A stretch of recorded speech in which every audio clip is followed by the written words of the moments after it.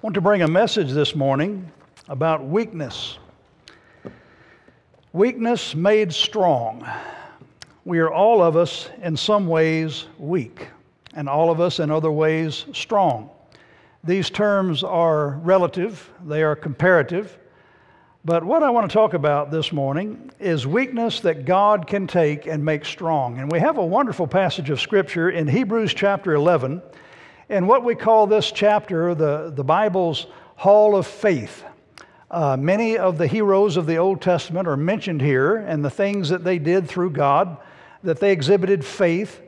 And here in chapter 11 of Hebrews, verse 32 through 40, we find a phrase that I want to just kind of key in on for this message. We'll begin in verse 32. And what more shall I say? For the time would fail me to tell of Gideon, of Barak, of Samson, and of Jephthah, of David also, and Samuel, and of the prophets, who through faith subdued kingdoms, wrought righteousness, obtained promises, stopped the mouths of lions, quenched the violence of fire, escaped the edge of the sword. And here's the part that I want us to really pay attention to. Out of weakness were made strong. Out of weakness were made strong. Waxed valiant in fight, turned to flight the armies of the aliens. Women received their dead raised to life again, and others were tortured, not accepting deliverance that they might obtain a better resurrection. And others had trial of cruel mockings and scourgings, yea, moreover, of bonds and imprisonment. They were stoned, they were sawn asunder, were tempted, were slain with the sword. They wandered about in sheepskins and goatskins, being destitute, afflicted, tormented, of whom the world was not worthy. They wandered in deserts and in mountains, in dens and caves of the earth. And these all, having obtained a good report through faith, received not the promise, God having provided some better thing for us, that they without us should not be made perfect or should not be made complete. Now, what the writer is saying here is that God's people aren't done going through hardships. God's people are still going to have times where they are weak, and they are going to have faith. And their pain that they went through is added to our pain, and their trials are added to our trials before God is going to bring the kingdom. So let's talk this morning about weakness made strong. We need to remind ourselves sometimes that real strength is strength that we have, that we operate in the Lord. It is only when we admit our own inadequacies that we can experience God's fullness. It is only that we realize what we can't do that we realize what God can do. It is only when we get to the end of our ability that we see God's ability kick in. And this is what we want. We want to see God do what only God can do. And so we must understand that our weakness is the arena that God uses to manifest His strength. And so let's understand, weakness is not necessarily a bad thing. Now, we don't like it. As human beings, I would rather be strong than weak. The areas in my life where I perhaps am not as strong, I wish I were. I wish I were as strong as I were back when I was 25. I'm not. I don't like that. Comparatively, we may be weaker now than we were at one point. I went into the gym one time at a hotel, and I was thinking, well, I'm going to lift some weights. It's been a long time since I've lifted weights, and I was thinking I should lift some weights. And so I got up to the place where you stand up and do some presses, and I loaded up the bar with 120 pounds, which used to be what I could work out with. And so I got under the bar, and I got it up to my chest, and I went, and I managed to get it up one time. And when I came down, I realized that's too much weight. And so I began to pull some weight off, and I got to about 100 pounds. I said, surely I can do this. And I pushed, and I got it up about 3 pounds.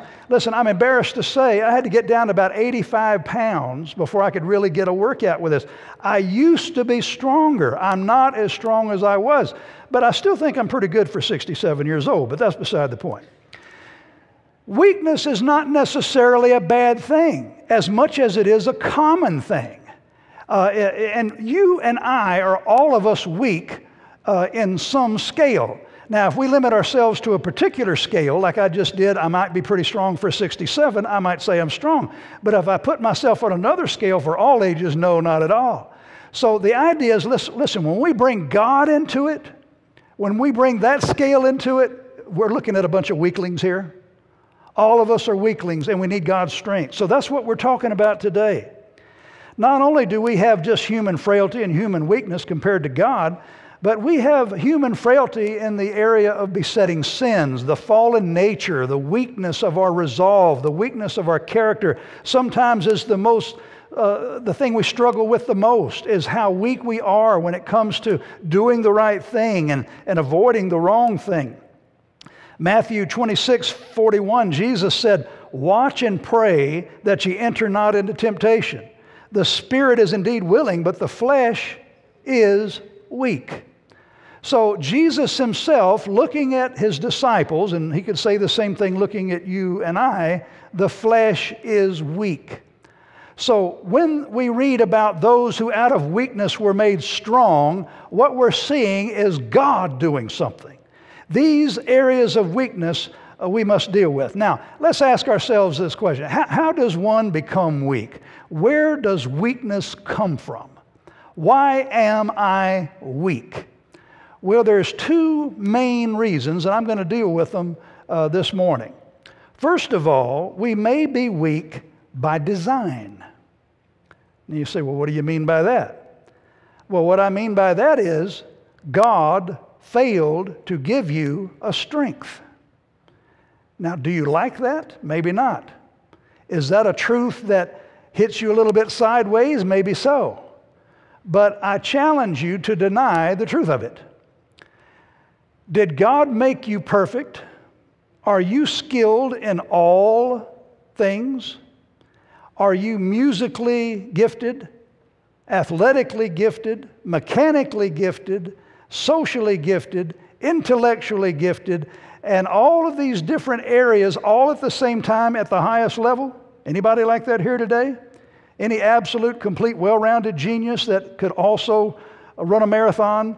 Most geniuses I know are still lacking in some other areas. It seems like when God gives you one strength, He gives you a weakness somewhere else. Don't you find that to be so? Listen, there's areas in my life when I think maybe I'm pretty good here, but otherwise, not so good here. That's the way it is with all of us. So listen, didn't God make you? Aren't you a creature of God? Didn't God form you in the womb? Didn't He know your parts hidden before they were even born? Doesn't God know you? Listen, the fact is there are things about you that God didn't give you that He did give somebody else. We don't make ourselves. As I've said before, none of us when we're in the womb have an agenda. When we're in the womb, we don't think, when I'm getting out of here, I'm going to be a math scientist. There's no such thing as that. You're just who you are, and then opportunities come after you're born. And you either have inclinations and abilities for it or not. Some things are just in our DNA. So you've got to understand, you are weak by design.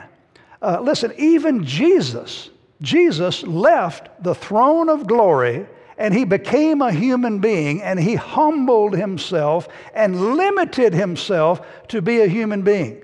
In other words, there were some areas of His life where He willfully laid aside His divinity, laid aside His power so He could live as a human being and He could die for our sins. So Jesus, by design, became weaker as the human being, Jesus Christ, than He was the second person of the Trinity pre-Bethlehem. So we are often weak by design. Now, there's a passage of Scripture I want us to go to. It's 2 Corinthians chapter 12. And here the Apostle Paul is sharing with his readers and with all of us through the Holy Spirit about himself. He's talking about himself. And the things that he was talking about were all the things that God had done through him. Amazing things. For one thing, he wrote 13 books of the New Testament. The Apostle Paul had seen Jesus. He had done many great miracles and had been given great revelations. And so he said this in 1 Corinthians chapter 12, verse 7, "And lest I should be exalted above measure through the abundance of revelations," now pay attention to the wording, "there was given to me," there was given to me a thorn in the flesh, the messenger of Satan to buffet me, lest I should be exalted above measure. Now, let's just stop right here and realize what was happening. The Apostle Paul had been raised very high by God. God had elevated him. God had brought him to heights of revelation. So what the Lord did, lest he be exalted above measure and perhaps fall into pride or self-reliance, God grounded Paul. He grounded him with this thing called a thorn in the flesh. Notice, he said, God gave me this thorn in the flesh that he referred to as the messenger of Satan to buffet me, lest I should be exalted above measure. Now, did Paul like this? No. Notice what happened. For this thing I besought the Lord thrice, that it might depart from me. And he said unto me, my grace is sufficient for thee. Listen, for my strength is made perfect in weakness. Now, this is a stage of Christian growth that is difficult to obtain. Paul had reached this state where he realized that it's not about me. It's not about my abilities. It's not about my intellect. It's not about my oratorical ability. It is about God working through not my strengths, but my weaknesses. He said, I asked the Lord to take this away from me. Now you think about it. The Apostle Paul, one of God's top leaders, one of God's top evangelists and top missionaries, don't you think that it would make sense for him to operate at 100% capacity? Wouldn't you think it would be better for him to be 100% physically healthy and not hindered in any way? Wouldn't it be nice if he could spend all of his time in service to the Lord and not have to spend time being doctored and attended to with his physical ailment? That's the way we would think logically. But the Apostle Paul, he thought, I don't need this. I'm praying for the Lord to take it away. And the Lord said, my strength is made perfect in weakness. So here's what Paul came to. Most gladly, therefore, will I rather glory in my infirmities. That's my weaknesses. That the power of Christ may rest upon me. Therefore, I take pleasure in infirmities, in reproaches, in necessities, in persecutions, in distresses, for Christ's sake. For when I am weak, then am I strong. Now, this is the most counterintuitive thing that a human being can deal with, but the Apostle Paul realized that God is the one who has me, God is the one who's using me, and I don't have to like everything he does, but I will spiritually exercise myself to rejoice in it because the work of God is improved through the weakness that he gave me. So I submit to you today that the Apostle Paul became weak by design. It was God himself who gave Paul this weakness. But this weakness became an arena for the strength of God to work through him.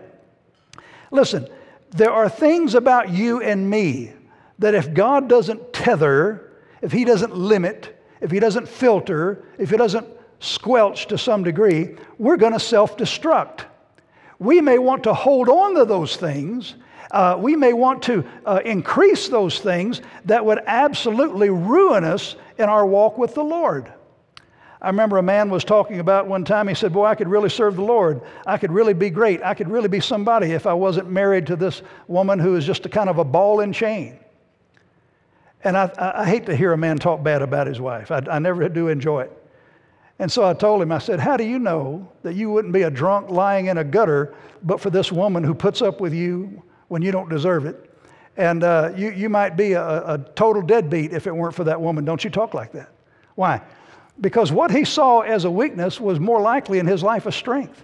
She kept him on the right track. She kept him from flying off the handle. Listen, I know some things about myself and my wife. I know some things about us. We're almost 50 years married now, 49 this year, and it won't be long. We'll be celebrating our golden anniversary. I know I don't look that old, but we got married when we were 9, and long story. But here's the thing. I've been married long enough to know this. Sometimes I think of myself, I'm the kite and she's the string. And, you know, the kite likes to take risks. The kite likes to catch the wind. The kite likes to be out there in the outdoors. And listen, let me tell you something. That kite ain't going nowhere without that string, but flopping around. Go out there and try to fly a kite without a string. Just throw it up in the air and see what happens. Not going to work. Listen, the things that my wife adds to me And sometimes the way she puts a little, you don't want to do that. I say, yes, I do. She says, no, you don't. I say, yes, I do. She says, no, you don't. And I realize, well, maybe I don't. Why? Because that's the thing that God gave me to tether me and keep me from flopping around like a kite in the wind. Listen, I know that. And so I'd be the biggest fool in the world to say, well, who is she to tell me? Who is she to contribute? No, I tell you, there's two brains are better than one, and one of those brains has more sense. So I listen to that one sometime. Listen, that's just the truth. Listen, we are all weak to some degree by design. Every one of us in some ways are weak. But listen, your weakness is a place where someone else's strength can play a role, and now you've got a relationship, don't you? Now you've got someone to deal with. Now you've got someone to be a blessing to and from. And so designed weakness is not a curse and it's not a sin. It's evidence of God's sovereignty in our lives. His strength is made perfect in our weakness. And so the areas in which I am weak, that is a place where God can demonstrate Himself. Now, here's the other part of this. We can be weak by default. By default. And there's three ways that we can be weak when it's us. We fail to be strong when we could have been strong. We end up weak through our own effort or lack of effort, we could say. Okay, so we're weak sometimes by default. Now that is, one is simply fails to be strong when he or she could have been strong. And the first area that this can happen is the word ignorance. Ignorance. Now, I don't think it's unfair to say that in this room today, there is an amazing amount of ignorance. Now, did I just hurt your feelings? If I did, it's because you have pride. Let me give you an illustration. If I were to do it, I can't, but if I were to do it, if I were to make a great big giant circle here in this auditorium, and this big giant circle, which wouldn't be large enough, by the way, but if we said this big large circle would be what God knows. That's the collective knowledge of the universe. What's true, what's real, what's right. And then we were to try to put a circle within the circle of the collective knowledge of humanity together. Every book written, everything that we know, everything we think we know, it wouldn't even be a pinprick inside of here. Much less the things that I just know myself. So let's put ourselves in perspective. All of us, even the most educated, even the most well-read, even Jeopardy champions, all of us are amazingly ignorant in many ways. Now, that being so, ignorance is just a reality. But ignorance is worse when we have been given information, when we have been given data, when we have been given the knowledge and we willfully reject it because of some ideology or because of some sin or because of some personal grievance. Listen, willful ignorance is a sin. When you could know something and should know something and have been told something and it's true and others going to testify to it that it's true and you willfully reject it, that means you are weak on purpose. You are weak in the area of intellect. So there's ignorance. But there's another thing that happens. We can be by default by fear. By fear. We're afraid.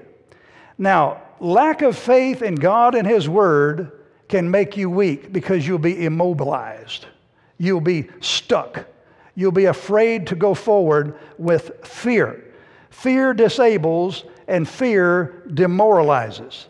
When you are not confident and when you're not operating in faith, you will operate in fear, and that can create weakness. And then there's another one, is laziness. Laziness. It's easier to be lazy than to be strong.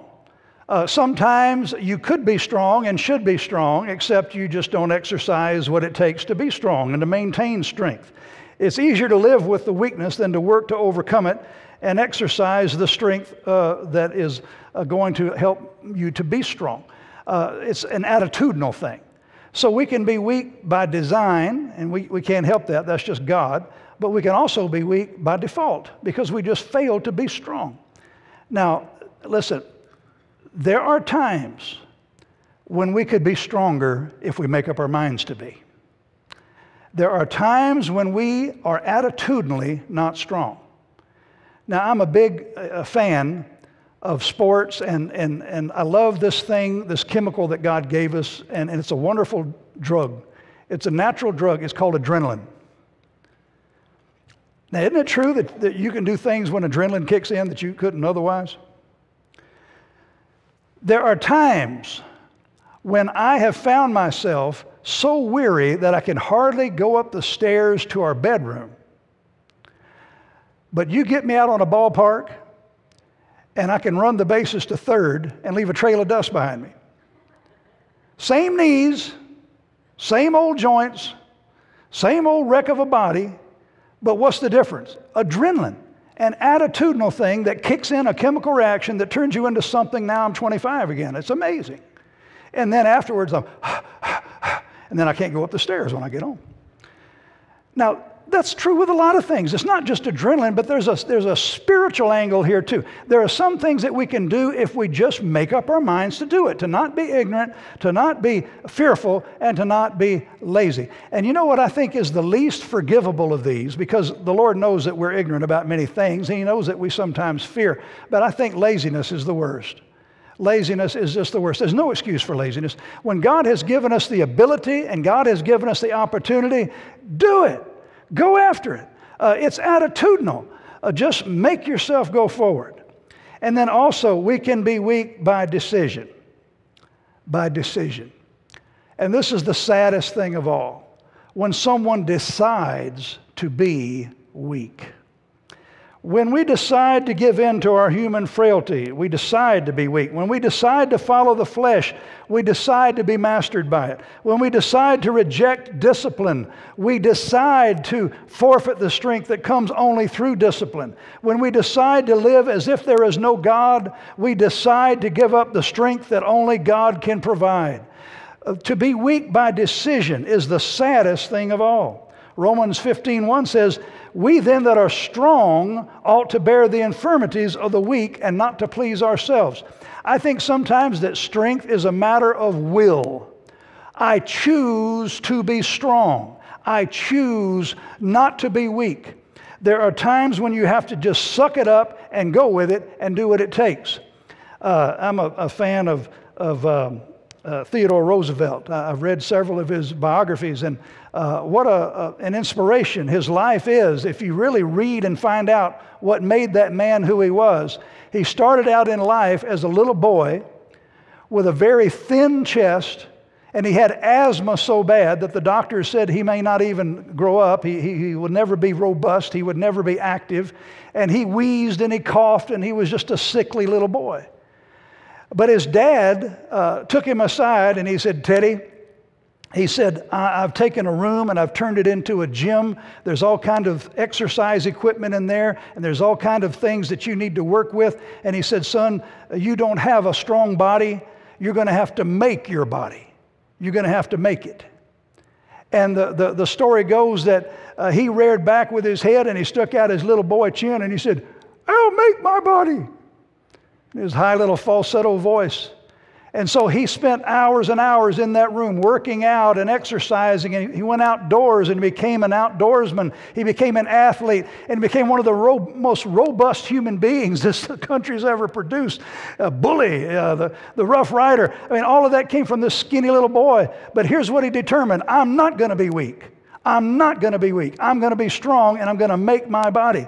Now, I believe that human determination is up to us.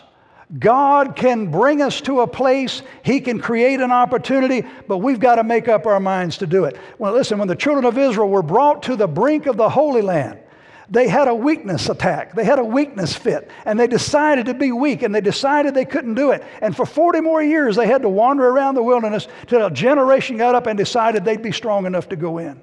It's a matter of the mind. It's a matter of the heart. So there's weakness by decision. You know, we may have compassion for someone who has an injury or acquires a weakness through some tragedy, Perhaps they had an illness that reduced them physically, or perhaps had something that caused them a physical infirmity. But you know, when someone decides to be weak, that's just laziness. You know, we can do all we can to help somebody who's weak and to bear their infirmities. But you know, what I've found out, that many times these people who have a real physical infirmity are stronger than you and I who don't. They've learned how to push against something. They've learned how to overcome their problems. Acts chapter 20, verse 35 said, I have showed you all things, how that so laboring you ought to support the weak, and to remember the words of the Lord Jesus, how he said, it is more blessed to give than to receive. Let every one of us please his neighbor for his good to edification. What the Bible wants us to do, what God wants us to do, listen, you choose to be a contributor. You choose to be a giver. There's 3 stages in a man's maturity. There's that boyhood stage where others are taking care of him. He is an object of care from others. And then as he matures, he is able to take care of himself. But then as he matures further, he is able to take care of himself and others as well. In the Christian faith, we are all to strive to be that 3rd level of maturity, to take care of ourselves and also ask ourselves, how can I be a blessing to someone else? How can I be God's hands and his feet and his mouth to someone else?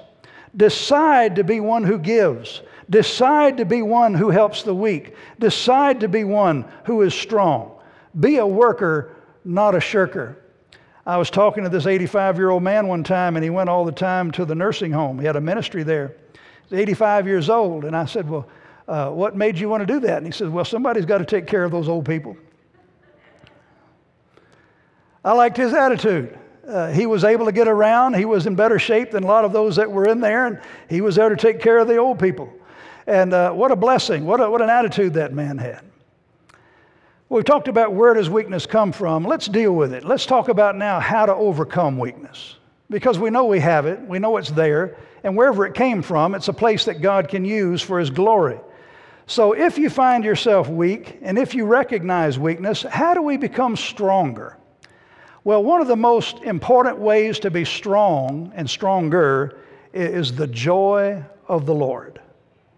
The joy of the Lord. In fact, I think it's in the Psalms, the joy of the Lord is my strength. The joy of the Lord is my strength. What the Bible is saying here is attitudinally in the mind and in the heart, that creates a strength. That's why God is so good. That's why following Jesus is so helpful, because he provides for us that inner strength that we so need. Our attitude is very important to overcoming weakness. When we think right and maintain a right attitude, we have energy for resisting the things that can defeat us. And then next is walking in the Spirit. Walking in the Spirit of God. The flesh is weak, but the Spirit is strong. Prayer. When we pray, we become stronger. Our weaknesses are made stronger when we fellowship with the Lord in faith. Prayer in the Bible is always associated with spiritual strength. Prayer is strengthening. So you want to be strong? Maintain a positive attitude in the Lord and pray. Also, help from others. Help from others.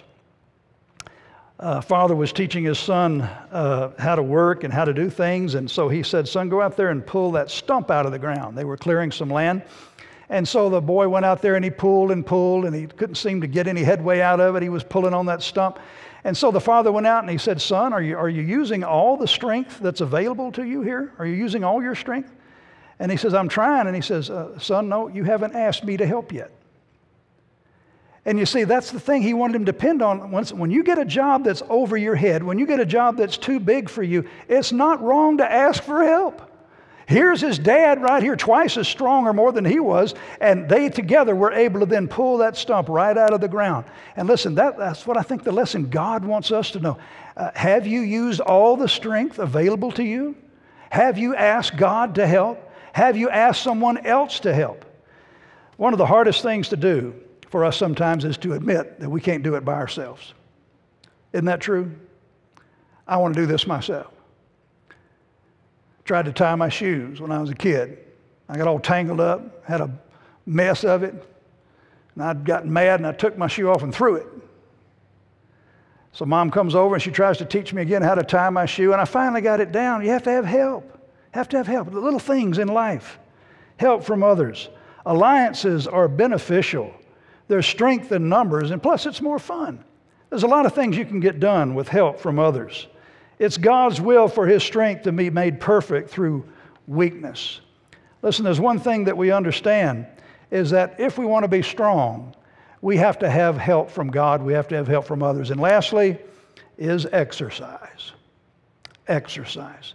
This is the most rewarding thing that there is, to work at it, to exercise. The more you work at it, the more you exercise, the stronger you will get. And just as exercising our muscles makes us strong, if we X ourselves against human frailty, if we exercise ourselves against our besetting sins, if we exercise ourselves against doubt and fear, we will become stronger in those areas. The more work we do, even in our weakness, the stronger we will get. Now, one of the things about work is there's a certain kind of work that requires courage, and it's called fighting. Now, fighting is work. It's interesting to me how close work and fighting are together. Both of them require a degree of energy. Both of them require a degree of commitment. Both of them require a degree of putting up with things that they'd rather not put up with. They even wear similar clothing. When you go to work, especially a physically demanding work, you're not wearing pajamas and house slippers. You're wearing work clothes and maybe boots. The same with the military, same with fighting. You're equipped to do what you have to do. Fighting is a courageous form of work. I think not only about fighting physically in battle, but think about the things we use that term for. We say someone who is going through chemotherapy, we say they are battling cancer. They're fighting cancer. Listen, they're not just working, they're fighting. They're fighting. They're putting forth effort against an enemy. They are putting forth resolve. They are dealing with pain. They're dealing with misery. Often this treatment is taxing, and so they are fighting cancer. They're battling it. Another term we use, and I've known people, and you may be one, they're battling depression. They're battling it. Had a member of our church, and he battled depression big time. He had a job he loved, a career that he enjoyed, but he acquired epilepsy and would have seizures, and so he was let go from his job, and he couldn't do his job anymore. It was the only thing he knew how to do, and he was benched, he was sidelined, and he was young enough to where he felt like he had more years to work, and now he's at home, and he got depressed, and he got sad, and he just got down, and he was like that character that you saw in the funny papers many years ago that had the dark cloud over his head. Just everywhere he went, he had the dark cloud over his head, and he would come to talk to me. And he would just, talk to me and lay all this bad stuff and how rotten he felt and all this. And I'd listen and be kind. And when he left, I felt depressed too. I mean, he would take it, and I was just like sucking up all this negative energy. And when he left, I'd go home and say, boy, yeah, I'm really down for, But then later he would say what a blessing it was to come and talk to me, that I made him feel better. And I thought, well, listen, I'm glad that his weakness came in and I was able to take it and share it, and maybe it wasn't as big a burden. But here's the thing. He fought against it. He worked against it. He didn't give in to it like some people did. He tried to maintain a good attitude. He tried to get out. He tried to maintain a good, positive, emotional way. He pushed against it. He pressed against it. He resisted it. And he was mostly victorious over it. And I admired him for it. Listen, there's things in life that can overwhelm us. But if we fight against it, if we work against it, we can win. We can be victorious. Some of you know exactly what I'm talking about. You could tell your story and you could give God the glory. There's many examples in history. You think of a man named Johnny Fulton. Johnny Fulton was run over by a car at the age of 3. He suffered crushed hips, broken ribs, and a fractured skull, and a compound fractures in his legs. But he did not, it didn't look as if he would live, but he did live. But he would not give up. In fact, he later ran the half mile in less than 2 minutes, became a track star. Walt Davis was totally paralyzed by polio when he was 9 years old. But he did not give up, and he became the Olympic high jump champion of 1952. Lou Gehrig, the great baseball player, was such a clumsy ball player that the boys in his neighborhood would not let him play on their team. But he was committed, and he did not give up, and he kept practicing, and eventually his name was entered into the Baseball Hall of Fame. Woodrow Wilson could not read until he was 10 years old. But he did not give up. He was committed, and he later became the 28th President of the United States. I could go on and on with story after story of people who made up their minds to exercise and work and fight against the weakness that had come to them. John Piper, the great speaker, said, "The gospel is not a help-wanted ad, it is a help-available ad.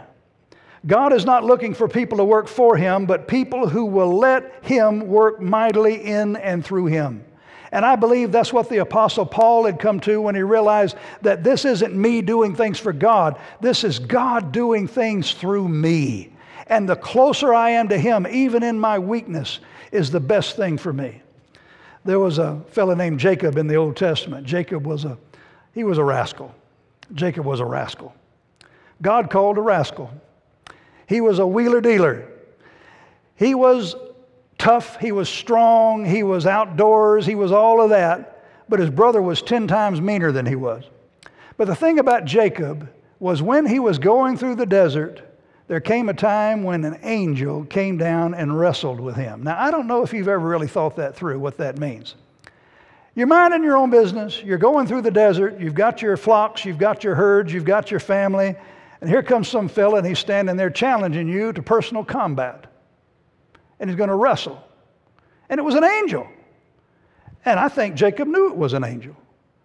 Well, what do? Well, he wrestled. That's what fellas do. So they wrestled and they flip-flopped and went back and forth all night long, and pretty soon the angel just did this. He just reached over there and touched him on his thigh, and his hip went out of joint. That's a pretty good wrestling move, isn't it? Kind of demoralize your opponent, knock his hip out of joint. But here's what happened. Okay, guess what, Jacob? You're not winning this bout. You're not going to pin this angel. You're not going to win. You're not a good enough wrestler. On top of that, you're weak now. Your hip is out of joint. You're worn out. So what did he do? He just kept holding on. And he didn't let go. And the angel says, "Let me go." And he said, "I'm not going to let you go till you bless me." And he got a death grip on him. He was defeated. He was beat. He was weak. He knew it. But he knew this was a divine being. He knew this was something special. And he said, "I want you to bless me." And he said, "What's your name?" And he said, "Jacob." And he said, "It's going to be Israel now." That means a prince with God, because you have contended with God and have prevailed. Prevailed? How did he prevail? You know how he prevailed? He didn't give up. That's the only thing he did, the only thing he could do. He wasn't smart enough. He wasn't strong enough. He wasn't cunning enough. He wasn't man enough. But one thing he was he could be persistent, and he wasn't going to quit. That's who Jacob was, and God says, "Okay, I can deal with him." And here's what happened when he got up. When he got up and started walking, he limped as he walked. And there are those who believe he had a limp from then on. He's the man that limped before God. Now, I said all that to say this. Every one of us here today has some kind of limp or another. We have some kind of weakness. We have something that we wish was stronger and isn't. We have some handicap that we wish we didn't have. We have some deficit that we wish we didn't have. But one thing I know for sure is God knows about that, and He's on it. And He is working His grace through us. 1 Corinthians chapter 1, verse 27. Let's turn. We'll close with this. 1 Corinthians chapter 1, verse 27 through 29. "But God hath chosen the foolish things of the world to confound the wise. God hath chosen the weak things of the world to confound the things which are mighty. And base things of the world, and things which are despised, hath God chosen, yea, and things which are not, to bring to naught things that are, that no flesh should glory in his presence. You want to be strong? You want to be truly strong? You want to be strong in a way that strength really means something? Admit your weakness before God. And here's the best way to admit your weakness before God. Lord, I am not righteous enough to deserve heaven. Lord, I am not good in myself. I am a sinner. I need saving. I need God. I need Jesus. You will never, ever be able to go to heaven without the blood of Jesus Christ. His death on the cross is how anybody gets to heaven. And we have to be honest enough and admit our weakness and say, no matter how righteously I try to live, no matter how religious I try to be, no matter how good a moral a person I try to live, I am not going to be able to be righteous before God unless God does a work in my heart through Jesus Christ. Listen, if you haven't been saved, you need to be saved. If you haven't been born again, you need to be born again. If you haven't done business at the cross, you need to admit your weakness before God and let Him give you the strength of His salvation. And then you'll begin to understand what Paul said, when I am weak, then am I strong. Jesus said that they who lift themselves up will be put down, but he who humbles himself shall be lifted up. Dear Father, I pray that any under the sound of my voice at this time, Lord, that have yet to make life's most important decision would come to Christ for salvation, would in their own mind and heart say, Lord Jesus, I'm sorry for my sins. I realize that I need forgiveness and I need saving. I need transformation. I need to be made into a new creature. I need the supernatural new birth that I've heard people talk about. I need it from Jesus. And Lord Jesus, I accept you as my Savior, and I believe you rose from the dead, and I believe that if I trust you, that I will go to heaven when I die. Lord, I pray that someone would pray that prayer and mean it today and become gloriously born again.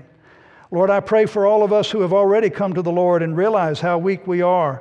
Lord, that we would be able to operate more in your strength by depending on you rather than ourselves. Lord, that we would allow you to be the strength through us that only you can provide. For it's in Jesus' name